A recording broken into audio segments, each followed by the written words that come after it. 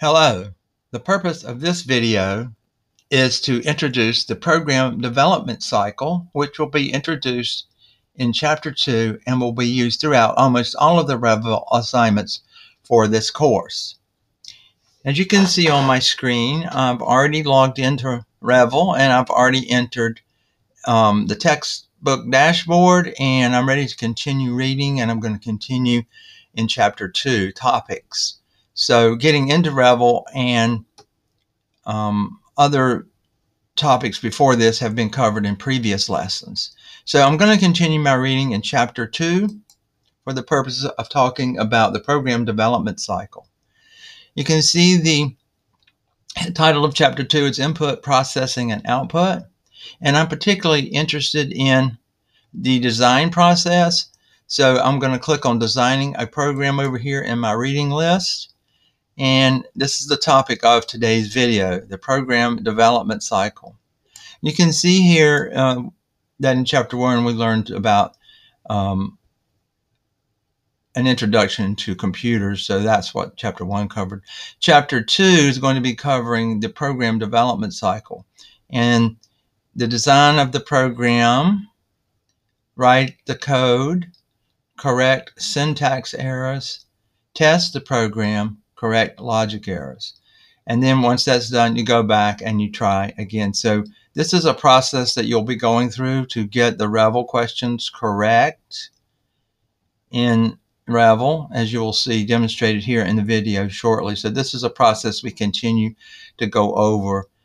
Even when programs are considered ready to be put into use, sometimes we still have to rewrite code, correct any errors that we find, and test the program, and then look for logic errors. So this is a typical process, and it's important as students that you begin to understand the difference between syntax errors and logical errors. Okay, so that's a topic that will be coming up in this course. All right, so now that we kind of understand what Chapter 2 was all about, we're going to go ahead and take our first quiz. Now, you can take these quizzes ahead of time. Now, here's a quiz right here worth 7 points.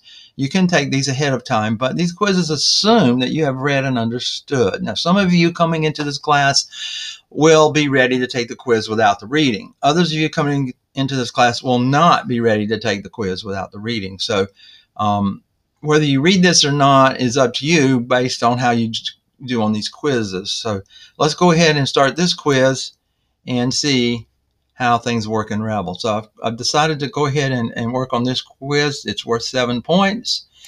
And I'm going to click on that and wait for the quiz to come up.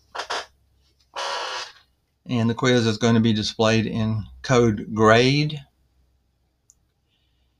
And this is a one question out of one question for this quiz. And which of the following statements displays the output 1, 2, 3? That, 1 a space, 2 a space, 3 a space, all in one line with no punctuation or anything like that. Would this do it? Yep.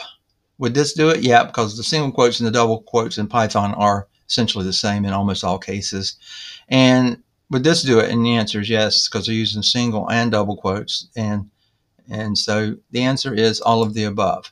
Okay, so now we can go over here, and you'll be learning to hit run after each question. And when you do, you'll see a check indicating that you got this one correct.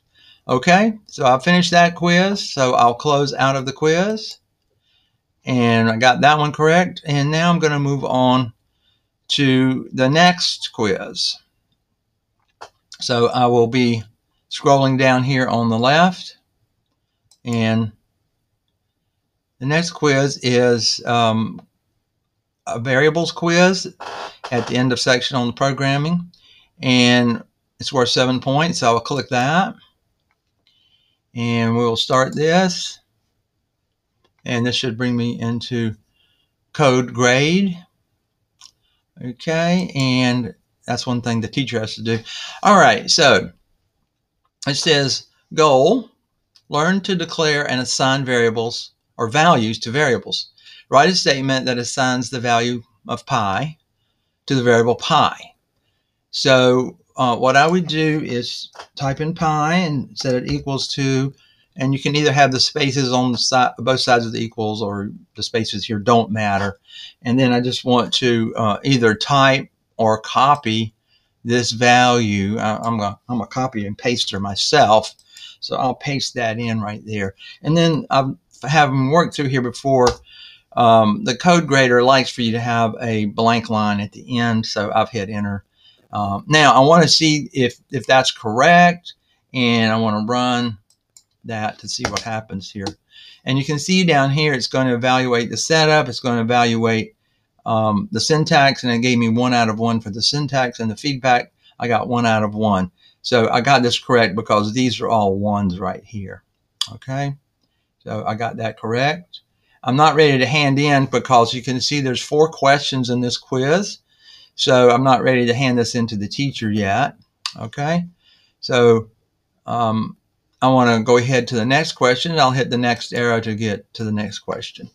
And the goal is to learn to reassign valuables and variables and use a string function. All right, and it says assume that the variable value exists and has been assigned an integer value. So something like 5 or something has been assigned to the variable value. Write a statement that assigns to value the string representing of its value. So we want to set the variable value to its string equivalent, and we'll use the string function for that. And so this should assign to value the string representing the value. And I've got a blank line, but I'll hit enter there just to make sure. I've got 2 blank lines. That really doesn't matter. You can see down here on syntax, it's already looked at that. I'm going to hit run to see what Code Grader says, and you can watch it work here. There 1 of 1, there 1 of 1. So I got this one correct also. So that's the answer for that one.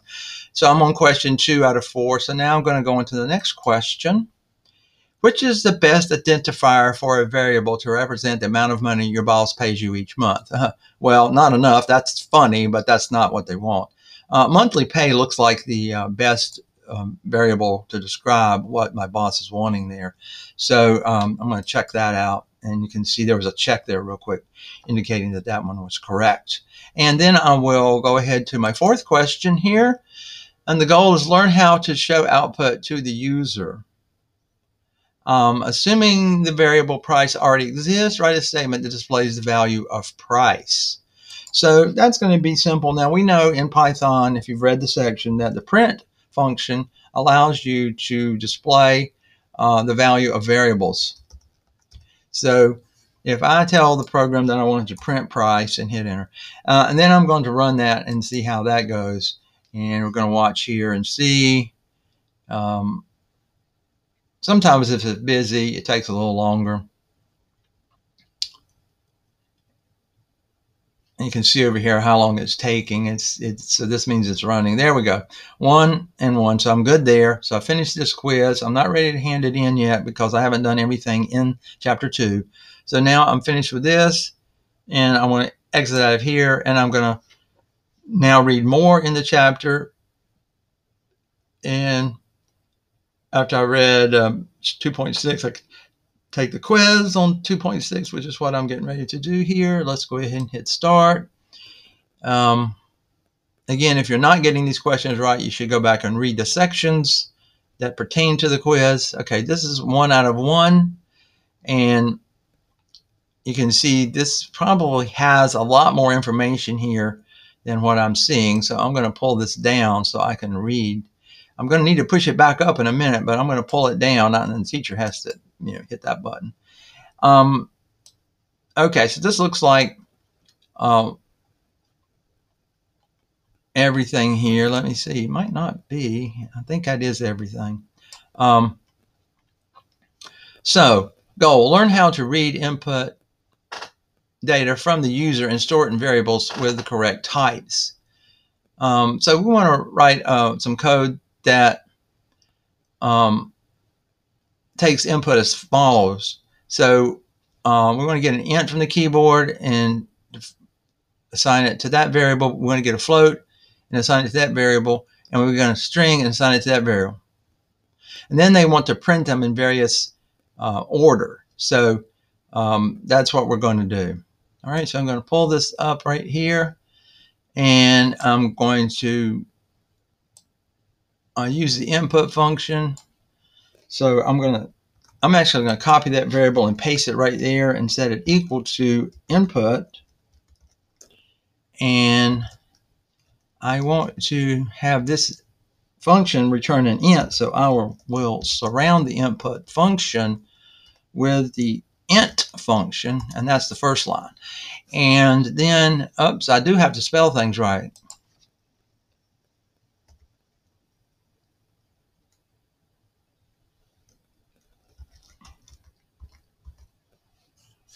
All right, so now I want to get the float variable done very similarly. So I'll copy that, and I think I didn't copy my F, so let's see. Yeah, equals float of input, and that one should handle that.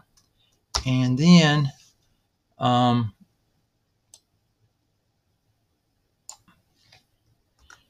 by default, the input function returns a string. So I think I'm good there. Now they want to print. So let's see if we can scroll over here and get a look at this. Okay. So I want to print that one first, that one second, that one third, all on one line. Then the variable should be separated by one space. Any other format is not accepted. So we want to print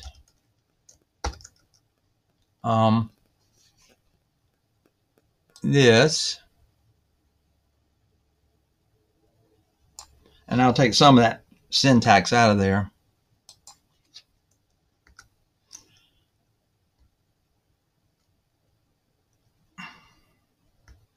So, the comma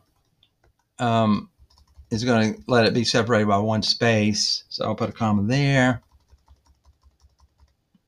And that should be that line.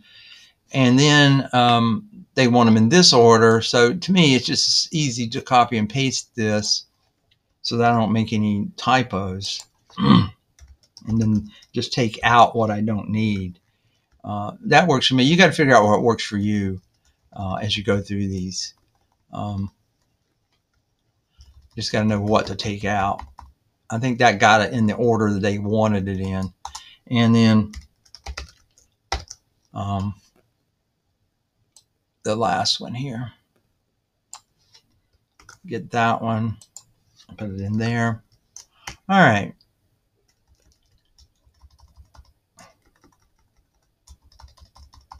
And don't forget my comma here.